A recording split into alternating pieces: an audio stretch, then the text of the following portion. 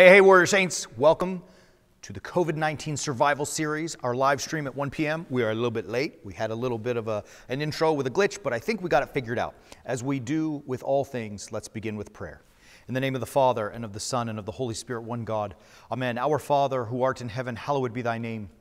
Thy kingdom come, thy will be done, on earth as it is in heaven. Give us this day our daily bread, and forgive us our trespasses, as we forgive those who trespass against us.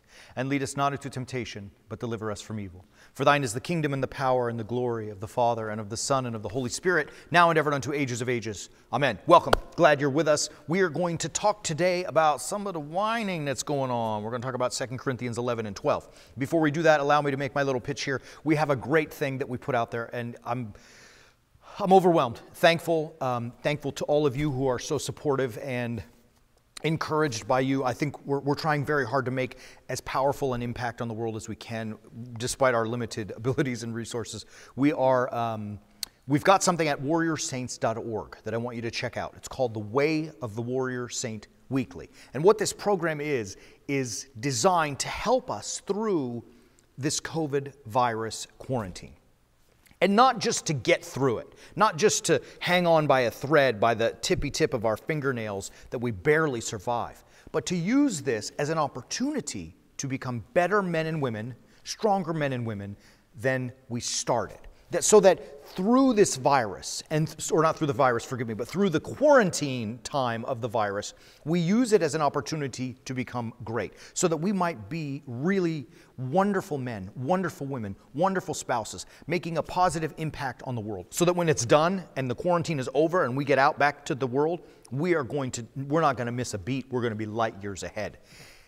We do this through instruction, video instruction that is biblically based. I mean, always, all things from God himself. I'm nothing. I'm just someone who has lips that says God's word to the world. We do so with practical and applicable points that we get every day. So we find our biblical point on whatever topic we're talking about, and we find practical and applicable things that we can implement immediately into our lives so that we start that moment. And lastly, we hope that through creative editing and perhaps some great joke telling that it's fun, because life, it's tough, but it's also beautiful. And we want to take that positive blessing from God and just let it overflow into everything that we do and everyone that we interact with. In this series, the COVID-19 Survival Series that you find at warriorsaints.org, it is focused on 3 areas of our lives. 1, in relation to ourselves. How do we become better men? How do we become better women? So that 2, we can have better relationships with others. How do we become better husbands, better wives, better boyfriends, better girlfriends, better children, better parents, better coworkers, better employers, better with our enemies even? So that 3, we can be more successful in our work life. And whatever that may be. Do you own a business? Do you work for someone? Are you the most important type of business? Do you stay at home and raise a family? How do we find ourselves better so that we relate to others better, so that we can work better? This is the goal of the Way of the Warrior Saint Weekly. But that's not the end of it. The beautiful part about it is the Way of the Warrior Saint Weekly is going to be, at least during the quarantine period, become the Way of the Warrior Saint daily. What that means is for the same cost, we're going to put stuff up every single day, not just once a week. So every day during the quarantine, there will be a lesson in somehow in those 3 areas of self, other, and career, and always based on a crucifixional life. How do I sacrifice myself for the sake of other? How do I sacrifice my ego for the sake of success? How do I sacrifice my desire so that I might make an awesome, positive contribution to the world? All of the answer to those questions is through a crucifixional living guided by God, which is what we're hoping to teach. And it's kind of exploded. And like I say, I'm humbled and I'm thankful. Our team rejoices with all of you. The army grows. It really does grow. And we're thankful.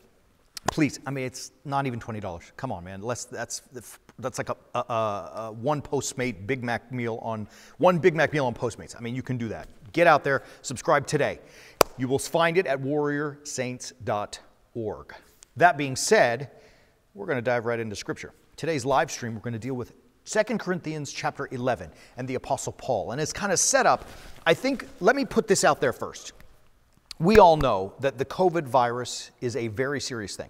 I mean, There are maybe some who take it lightly, maybe because of their discomfort, but we really, in our hearts and our minds, we know this is a serious thing. I mean, people have died from this. And I don't know what the number is today. It's changing all the time. It may not be as many as the bubonic plague, for sure, but people have died. And so that, in and of itself, it means that it is of value to take seriously. I mean, take it seriously. We're all quarantined at home for a reason. I mean, it's serious enough to be taken seriously. That being said, we also want to recognize the blessings that we've got. All right, so anybody who's watching this, let me rephrase that. Probably most people who are watching this are not in a hospital bed dying from COVID.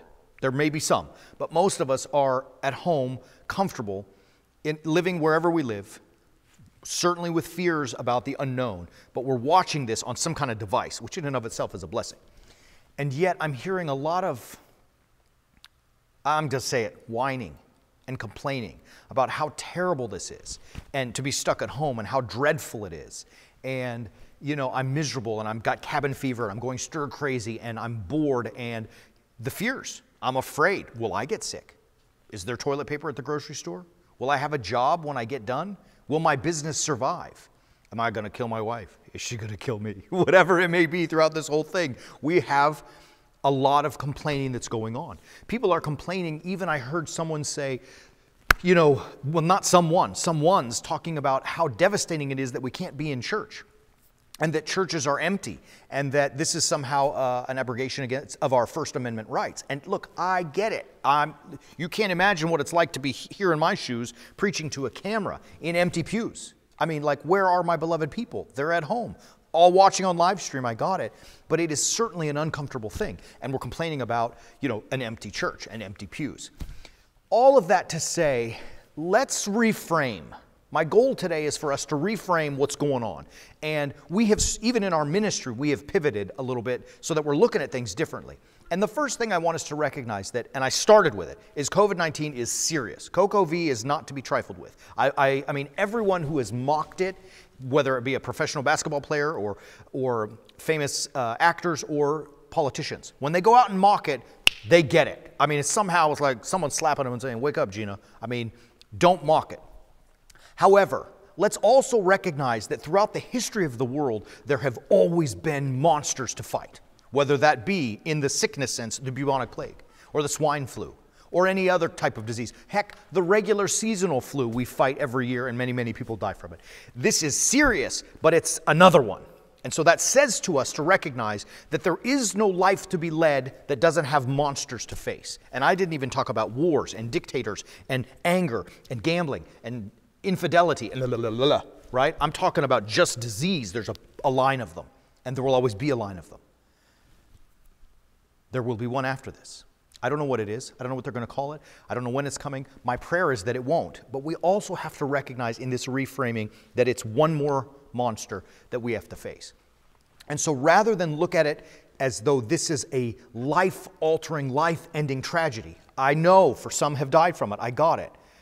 But rather than for us to look at it like that, as to look at it as the monster that God has allowed into our presence for us to learn how and prove ourselves to be crucifixional. So let's keep that in mind.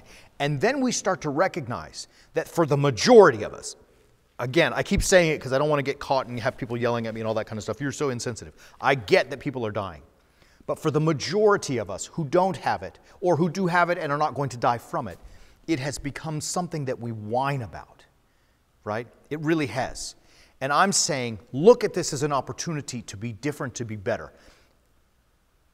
By taking, as a great example for us, the apostle himself, Paul. The apostle, not an apostle. We call in the Orthodox Church, Paul is the great apostle.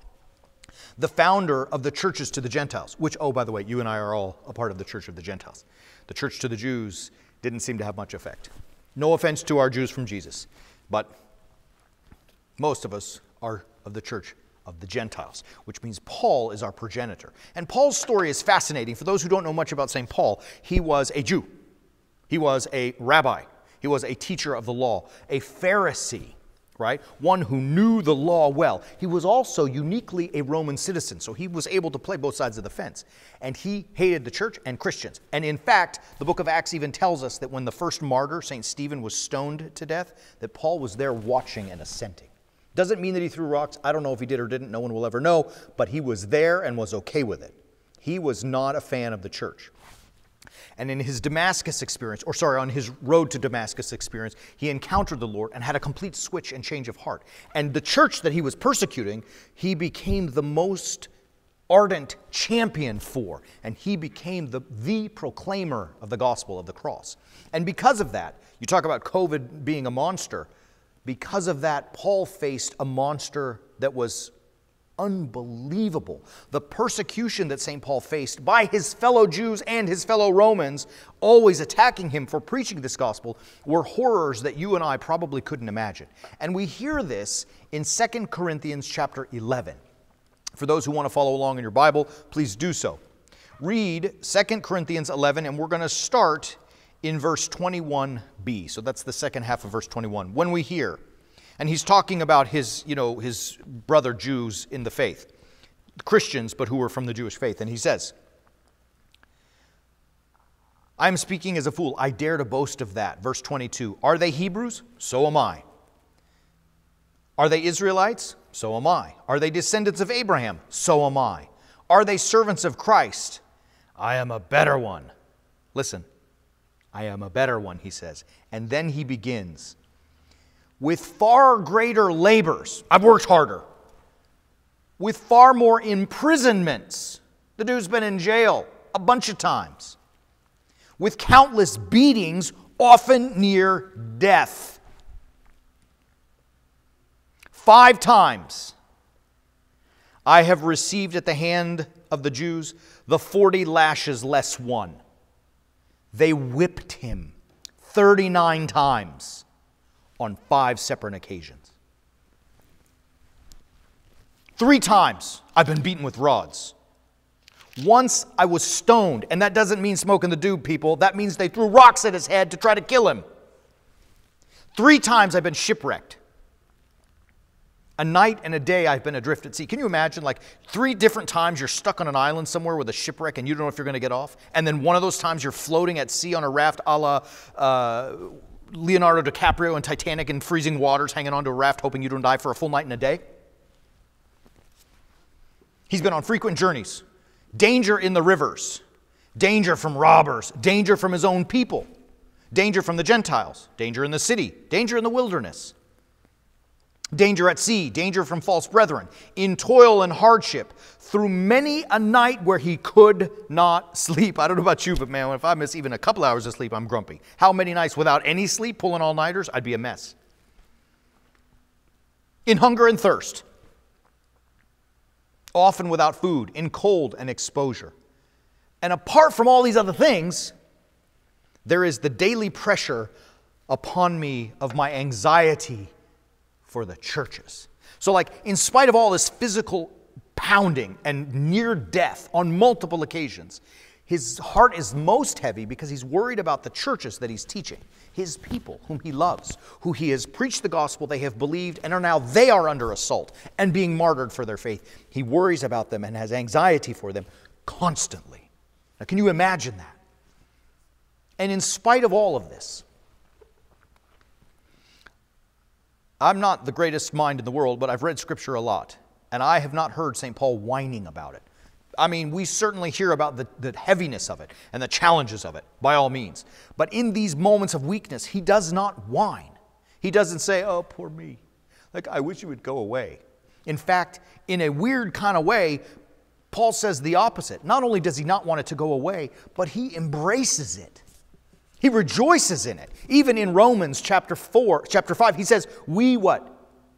Rejoice in our sufferings. We talked about this a couple of days ago. We rejoice in our sufferings, says Paul, because suffering produces endurance. I'm getting better at it. And endurance produces character. Now I'm becoming a real man of the gospel. And character leads to hope, which says, I might get through this. And that's the whole message that I want us to see today, that we're spending a lot of time complaining about getting stuck at home. And maybe you have to eat the same food over and over. Or maybe you're tired of your wife. Maybe she's tired of you. Maybe your kids bug you. Maybe the phone's ringing too much. I don't know. What else could there be that is so tragic in our lives? I mean, I get that we're suffering from work. I got it. Like, it's affected everybody. Our churches are affected. Like financially. I mean, people aren't here to put money in the trays. It hurts. We got to pay bills, man. We're not quitting because it's affected everything and everyone. Nobody is unscathed. Maybe the Charmin company is the only one that got away unscathed. Okay, but the rest, we're all feeling it. And yet, is that type of suffering so great that we could even compare to St. Paul? I mean, I know you think you know the answer. I know you know the answers. Again, let's go back. I'm not minimizing. I started this lesson by saying this is serious. I'm not minimizing it. But I am saying, look, let's reframe it so that we can say, all right, this is rough. This is a tough time. I got it. But I'm going to use this as an opportunity to embrace that suffering, to embrace the weakness that I may feel. And here's where we jump into chapter 12. This is fabulous. Right after St. Paul goes into that, in chapter 12, he says, 3 times I have besought the Lord about this, that it should leave me. But he said to me, my grace is sufficient for you. Listen, my power is made perfect in weakness. I will all the more boldly, says St. Paul, boast of my weaknesses, that the power of Christ may rest upon me. Do you see what he's talking about here? This is 2 Corinthians 12, 9 and 10. Look, I am weak. And he gave us that list of all those things that he got attacked. And in that perceived weakness by the way the world perceives it, I am actually following Christ. What he's saying is, I'm living a crucifixional life. I am sacrificing myself for the sake of something greater. In this case, Paul's case, the gospel. And as Christ appeared weak to the world and appeared like a loser and a robber and a criminal as they hung him on the cross, what appeared to be weakness by worldly standards was in fact victory, in that in the cross he conquers death. And as a sign of that, guess what happened 3 days later? Oh, his grave, it was empty.